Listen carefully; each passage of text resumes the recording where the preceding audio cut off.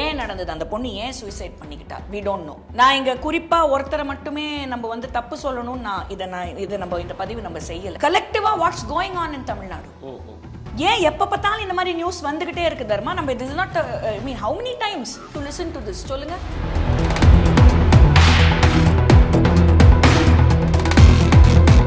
லாவண்யா, இப்போ ஸ்ரீமதி, மாத்தி மாத்தி மாத்தி மாத்தி ஏதோ ஒன்று நடந்துகிட்டே இருக்கு. and there is no thorough investigation. எனக்கு புரியல, because it's not just this, there's so many issuesல intelligence failure. யாராவது அடிச்சாங்கன்னா வீடியோ எடுக்கிறாங்க. nobody wants to go report to the police. ஒரு காலத்துல one of the safest states. ஒரு பொண்ணு வந்து தலை நிமிர்ந்து நிம்மதியா ராத்திரியில கூட தமிழ்நாட்டுல தெருவில் நடமாட முடியும் அப்படின்னு இருந்த காலகட்டங்கள் இருக்கு தமிழ்நாட்டுல. இல்லைன்னு மட்டும் நம்ம சொல்லவே முடியாது. ஒரு மாநிலத்துல அரசாங்கத்துல பிரச்சனைகள் இருக்குன்னா எதிர்த்தரப்புல இருக்கிறவங்க எங்க போவாங்க? வேற யார்கிட்ட போவாங்க? என்ன ரியாக்ட் பண்ணணுமோ கரெக்டா ரியாக்ட் பண்ணுவாரு. he is not going to keep quiet. nobody is going to keep quiet. why should we keep quiet?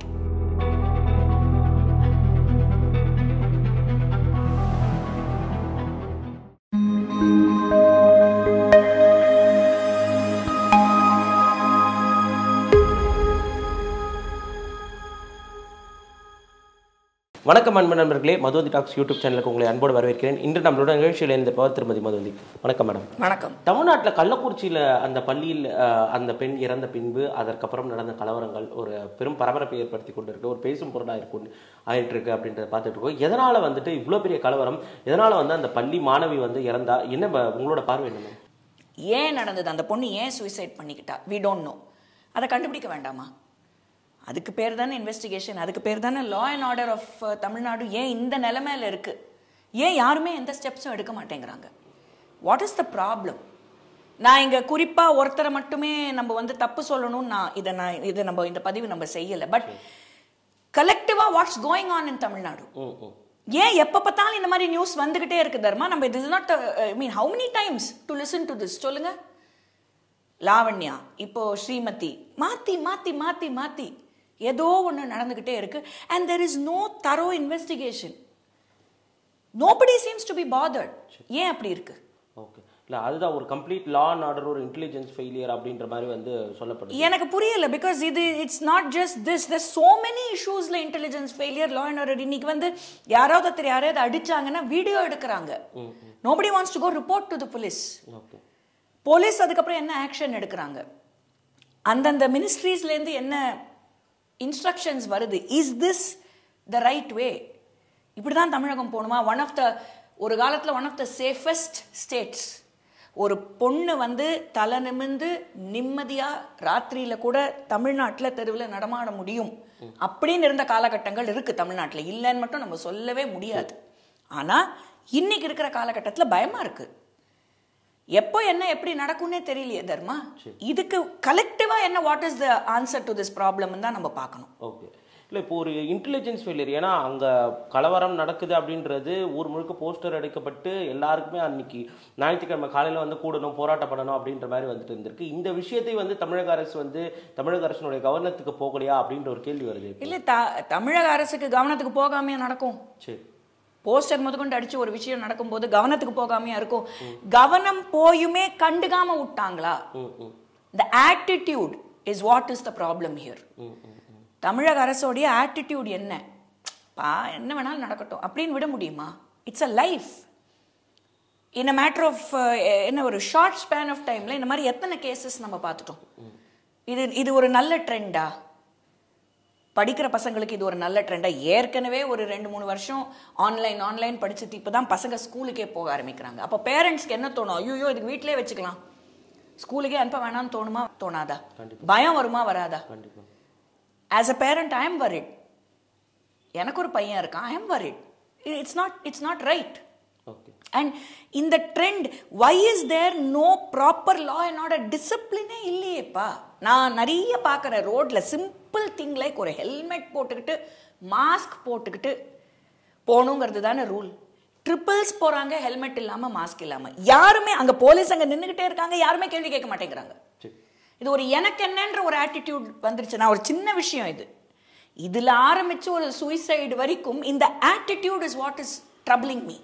எனக்கு என்ன பார்க்கலாம், அதுவே தானா சார்ட் அவுட் ஆயிக்கும், தானா இதுவாயிக்கும், அப்புறம் அடங்கிடுவாங்க. This attitude is very wrong. இதுதான் எனக்கு பயமா இருக்கு. சரி, ஓகே.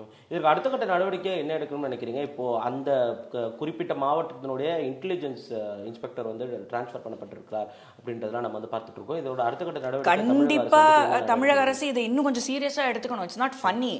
ஒரே மாவட்டத்தில் திருப்பி திருப்பி பிரச்சனைகள் வந்துகிட்டு இருந்தா the government has to take it seriously and do something about it. ஒருத்தரை டிரான்ஸ்ஃபர் பண்ணிட்டா மாத்திரம் சரியாயிடாது. என்ன பண்றோம் அதுக்கப்புறம், எப்படி இதை சார்ட் அவுட் பண்றோம், what is the solution to the ப்ராப்ளம்னு பார்க்கணும். And that is what is more important. மற்றதை விட எனக்கு என்னை பொறுத்த வரைக்கும் நான் லார்ஜர் பிக்சரை பார்க்குறேன். இந்த குழந்தையோடைய உயிருக்கு என்ன பதில்? தமிழக அரசாங்கம் சிபிசிஐடிக்கு கேसेस வந்து ட்ரான்ஸ்ஃபர் பண்ணியிருக்கிறதா நமக்கு வந்து கரெக்ட்பா, சிபிசிஐடிக்கு ட்ரான்ஸ்ஃபர்லாம் பண்ணட்டும். பட் தமிழக அரசாங்கம் இதுக்கு என்ன பண்றாங்க? ஒத்துழைக்கிறாங்களா? Are they going to take it seriously? இல்லை இதே attitude, laid back attitude இருக்க போகுதா? இதுதான் I want to know. Whether it is Lavanya or Srimati. What is the stand that the government of Tamil Nadu is taking? எடுக்கணும்ல ஏதாவது ஒரு stand. அதை தான் நான் கேட்குறேன். ஒரு டார்கெட்டட் அட்டாக் வந்துட்டு இருக்கிறது நம்ம வந்து பார்க்க முடியுது. அது நான் என்ன சொல்றேன்னா, targeted attack, not targeted attack அதெல்லாம் வேணாம்.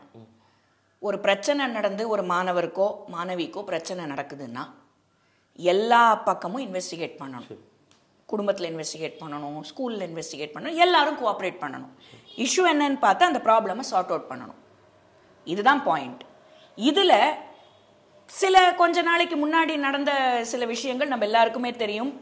சில ஸ்கூல்ஸில் நடந்த சில பிரச்சனைகள் அப்படின்னு சொல்லப்பட்ட விஷயங்களுக்காக ஃபுல்லாக இன்வெஸ்டிகேஷன்ஸ் இன்னி வரைக்கும் நடந்துகிட்டு இருக்கு. அதுக்குண்டான அரெஸ்டும் நடந்தாச்சு. பட் இங்க என்னன்னே தெரியாம இருக்கு. வை? மாணவர் மாணவி அதே தானே பிஜேபி ஆளு அப்படின்ற மாதிரி ஒரு குற்றச்சாட்டு. அப்போ ஆல் த மோர் ஜாலியா நீங்க போய் அட்டாக் பண்ண வேண்டியது தானே. சரி, பிஜேபி ஆளுன்னா உங்களுக்கு தான் அல்வா சாப்பிடுற மாதிரி ஆச்சு. போய் அட்டாக் பண்ணுங்க, கேள்வி கேளுங்க. கண்டிப்பா எல்லா மேனேஜ்மெண்ட்டும் கோஆபரேட் பண்ணுவாங்க. இன்னும் நீங்க போய் கேள்வியே கேட்கலையே, அதுதான் நீங்க பிரச்சனை. அதனால தானே இவ்வளவும் இந்த அளவுக்கு இது வந்து வளர்ந்துகிட்டு வருது இந்த இஷ்யூ. கேள்வி கேட்டா மேனேஜ்மெண்ட் பதில் சொல்லுவாங்க. அதுதானே நடந்தது கொஞ்சம் சில மாதங்களுக்கு முன்னால். Immediate investigation, management cooperated, teacher was put in jail, இதெல்லாம் நம்ம பார்த்தோம். அதே இங்க என்னன்னு பாருங்க. உடனே இது வந்து தப்பு ஸ்கூல்ல தான், தப்பு வீட்டில் தான், நம்மளுக்கு இன்னும் தெரியாது. நம்ம தெரியாம சொல்ல முடியாது. என்னன்னு பார்க்கவே இங்க யாருமே போலியப்பா. அதுதான் எங்க பிரச்சனை. சரி சரி, ஓகே மேம், ஓகே. இப்போ அதை தொடர்ந்து ஆளுநரை வந்து பாஜக தலைவர் அண்ணாமலை வந்து சந்தித்து இந்த ஃபேக் பாஸ்போர்ட் விஷயம் சார்பாக சந்தித்து, அப்புறம் இந்த கள்ளக்குறிச்சியில் நடந்த கலவரம் சார்பாக வந்து சந்தித்து பேசியிருக்கிறாங்க அப்படின்றத பார்த்துட்டு இருக்கோம். What will be the outcome of this?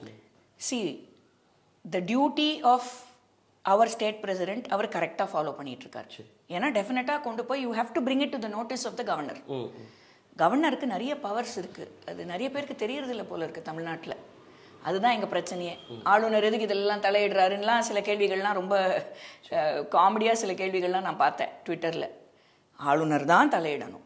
ஒரு மாநிலத்தில் அரசாங்கத்தில் பிரச்சனைகள் இருக்குன்னா எதிர்த்தரப்பில் இருக்கிறவங்க எங்கே போவாங்க? வேற யார்கிட்ட போவாங்க?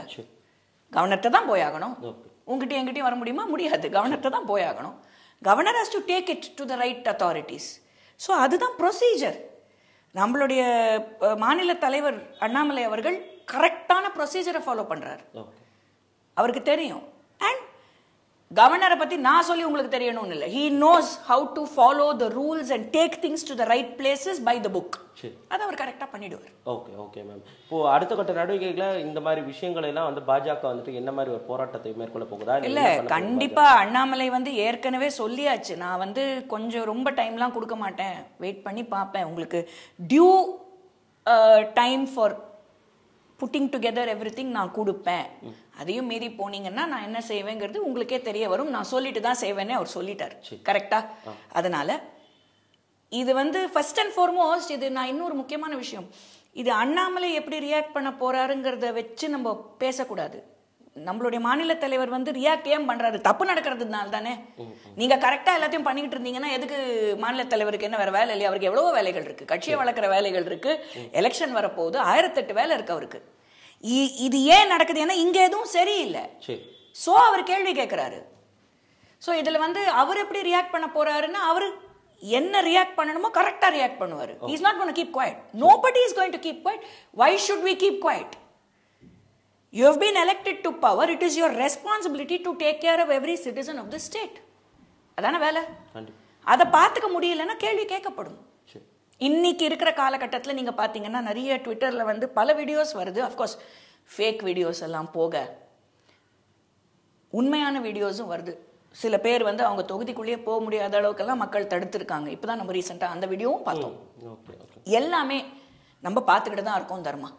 அதனால இனிமே வந்து இந்த ஏமாத்துறது எனக்கு என்னன்னு இருக்கிறது பார்த்துக்கலாம், அது பாட்டுக்கு இதுவாகும், அது பாட்டுக்கு இட் டை டவுன் அப்படின்லாம் இருக்க முடியாது. You have to be on your dose. இல்லைன்னா கேள்விகள் கேட்கப்படும். ஓகே ஓகே, ரொம்ப நன்றி மேம். எங்களோட இவ்வளோ நேரம் இணைந்து பேசியதற்கு பல்வேறு கருத்துக்களை பரிமாற்றிங்க.